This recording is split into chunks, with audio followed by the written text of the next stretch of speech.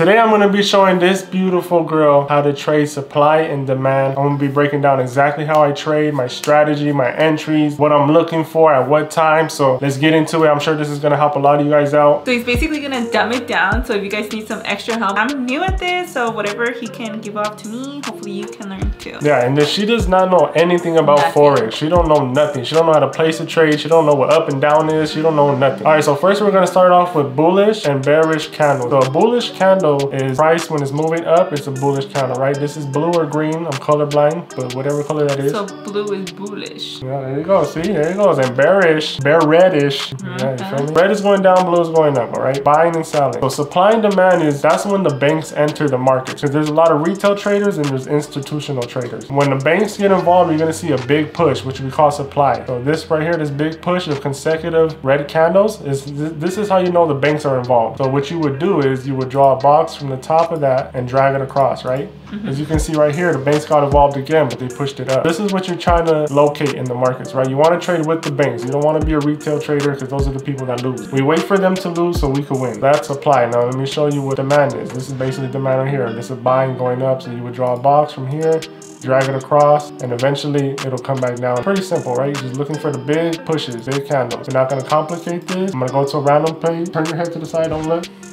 Okay, turn back around. All right, you're gonna use this box right here, right? Okay. Click it one time. I want you to draw the supply and demand zone. Just look on here, look for what I just told you, look for the big pushes. Okay, so the demand is up. Yeah. So I would say right here. I think this would be the demand, yeah, right? Exactly. It's perfect. And you said supply is going down. This one's a good one too. Yeah, see, you're getting it. That was good right there. That was really good. All right, so that was supply and demand. Blue, bullish. Oh, no, FYI, that's not blue, that's green.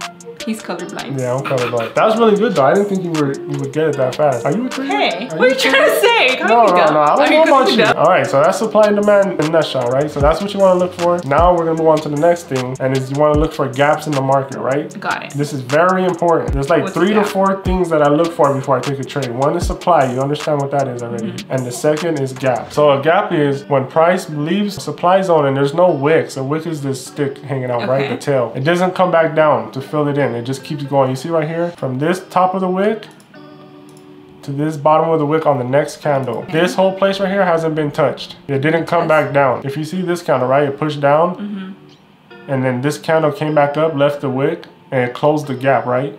Because if this wasn't here, this little thing right here would be the gap. This little space right here would be the gap because there's no wicks right here. Oh, got it. Yeah. Okay. I didn't know where you were going with that. Yeah, and as soon as the next candle came, it filled the gap in, right?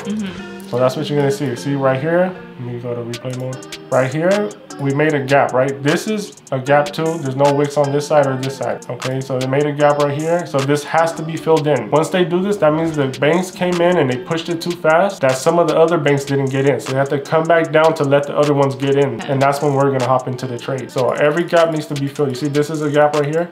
So wait for the gap to be filled. You see it was filled right there. Just gonna keep going. Now this one was filled and eventually this one's gonna get filled. Now it doesn't have to be back to back. It might happen 3 days from now, but you can know for sure that this is gonna be filled. Yeah. All right, you see right there is another gap. Gap formed, the wicks right here. It got filled, and this is when we'll be looking for our entry, but we're not gonna get into that yet. All right, so now look to the side, turn back around, and now I want you to use this tool. Put it where the wicks were. Remember I told you there's a wick right here and a wick down here? Just mark those ones out, wherever you see a gap. Okay, now remember you're looking for a gap, right? Yeah, like this? No, that's a big wick. All right, you see this wick right here? Okay. Okay. Now this is the first candle, right? Okay. The second candle is the one that's gonna have the gap. Okay. So this one went up, and then it made this wick right here. Okay. This is the gap in between. They're not touching. This one, if it wasn't a gap, it would be down here and touching. Oh, okay. Now I get it. Okay. Yeah. Okay. So this is the first one, and since there's no wick or whatever you're saying, this is the second one. So this whole thing's the gap. Where would you put the second line at? It didn't do it. Right, this one. Yes, that's the gap right there. Good job. Yes. Okay. So I don't know what you're stressing about. It's kind of easy. Imagine. All right, now let's try it again because you were a little iffy on that one. Okay, find the gaps in the market. I'm gonna use this one. So that one. And this one. Yes, sir. Good job. He's not telling me, by the way. No, I'm not. Because I know there's going to be a lot of cuts because I'm going to edit this, but he's not telling me. No, I want you to ask a lot of questions so they understand. Okay. Now find a gap that's going up because you've been doing the bottom one. First, look for a supply that's pushing up hard. Well, it's not pushing up hard, but this would be a little gap. Yeah, that definitely would be a gap. And this would All right, be the good gap. job. Good So job. the hard one, challenge accepted. This one. And this one, right? And this would be no. Yeah, no, that's right. You're right. Okay, you have a question a little bit. Yeah, I was like a little too, but Yeah. it is technically a gap. Okay. But I mean, there's this big ass one in your face right here. But you're doing good. You found the little ones that are more harder. Yeah. Yeah. But you found the harder one, so it's good. Oh, thank you. All right, so first you want to have the supply, and then you want to look for a gap. And then you want to wait for that gap to be filled. Now we're going on to the next thing. Now this gap needs to be filled 100%. Okay, so we have the supply push, right? Okay. Right here. Now that's step one. Okay. Once that happens, we wait for a gap to be formed. Okay, and we would draw right here. This is the gap. Oh, bro. I get nervous when I'm pretty women.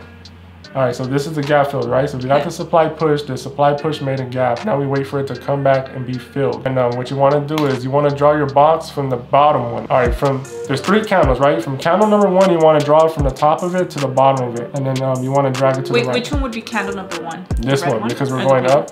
Oh, green one. No, the green one. So this is candle number 1, this is candle number 2 that always has the gap, and this is 3. The third one. So you draw it from the top of the first one to the bottom, right? All the way to the bottom. And you draw a box. Once price comes back and taps into it, then you want to be looking to enter, right? So price pushes up, comes back down, fills it 100%. Okay, so once that happens, you're going to enter on the next candle, right? So this forms. Once price on this candle comes and breaks this right here, it goes higher than this, you're entering the trade, no hesitation. You're gonna put your stops below it. Don't have it like right up on its ass, like pull it like a little bit down, and then that's the whole trade right there, and then you just hold it, okay? Now I know it's kind of a lot to take in. Look to the side, yeah, look to the side, I'm gonna find one and you're gonna try it. You're getting this really fast, so I thought we were gonna spend an hour on supply. Really? Yeah, I was thinking we're gonna do like 2 seasons of this down here trying to teach you. Okay, so this is where we're at, right? Okay. Now you're gonna push this one to forward. Click it one time and keep doing it until you see your setup. Draw everything as you see it going. Once you see a supply, say, okay, I see a supply. Once you see a gap, mark it up and draw the box at the bottom. Remember that. Go ahead. Okay, that would be the gap, no? Yes, mark it up. And then draw the box. On the bottom of this one, right?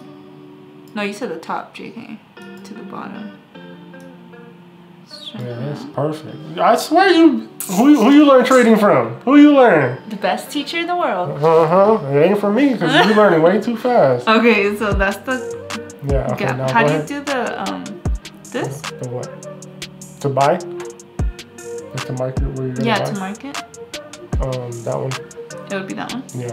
Okay. Do I have to play it out, or is that like? No. You keep playing until you think you're gonna enter. Oh, okay.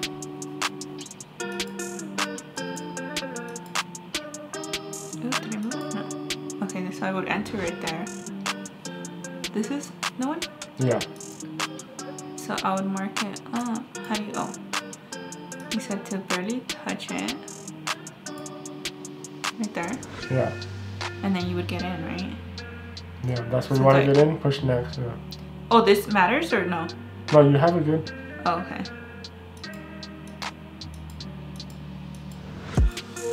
Click right here, like anywhere else. Okay. Go ahead. Keep clicking it.